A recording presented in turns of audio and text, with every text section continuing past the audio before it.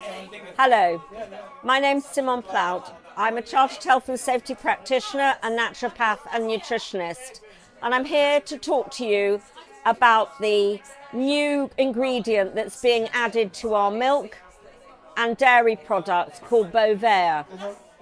The scientific name for this chemical is actually 3-nitrooxypropanol, and it is a synthetic ingredient which is being added to cow feed in order to prevent them making as much methane gas as they would normally make.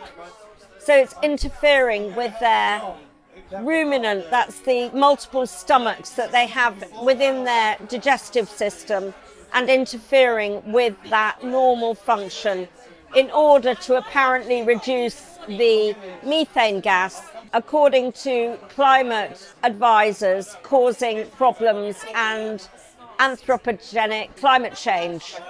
But there are many people with strong scientific backgrounds arguing against this particular theme and saying that this is all a nonsense. So I'm not here to argue on that point. I am here to tell you about what the risks are of this particular substance.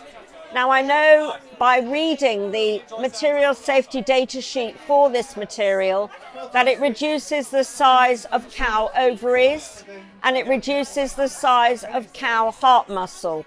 That is not good for cows. So it may reduce the methane gas output, but it's certainly not good for the cows that are eating it. And so what is that then going to be doing to humans who are going to be drinking that milk? And where is it going to find its way? It's going to find its way into dairy, into cheese, into cream, into a whole host of things. But more sinister of all, it's going to find its way into baby milk formula, because that is made of cow's milk. And that is something to be very concerned about indeed. There are other alternatives. I did find in my literature search that there are derivatives of pine cones that can be used to reduce methane gas in ruminant cow digestive systems. So that's not the only show in town. And also, what tests have been done to find out whether it's finding its way into our dairy food and into our milk. It's being trialled by various supermarkets, including Tesco and Morrison's, and Marks and Spencer's are all trialling it. And it is something of great concern to me. I certainly won't be eating anything that could be contaminated with this ingredient, because I don't know what it's going to do to my digestive system, and interfering with methane gas production could be interfering with normal gut flora action and life cycle of the bacteria in normal gut.